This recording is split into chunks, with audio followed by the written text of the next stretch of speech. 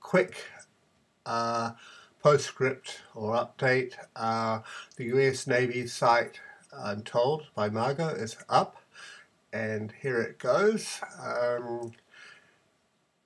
So this is the data it's producing.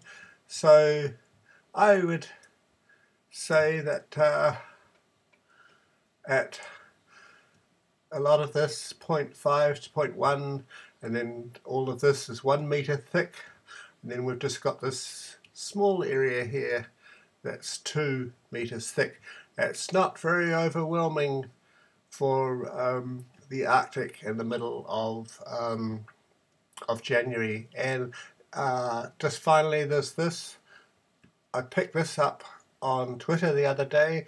The Bering Sea ice extent fell by more than 20% in the past week, and as of January the 18th was at 67% of the 1981 to 2010 average. Lack of ice is especially noticeable off the Chukotka coast.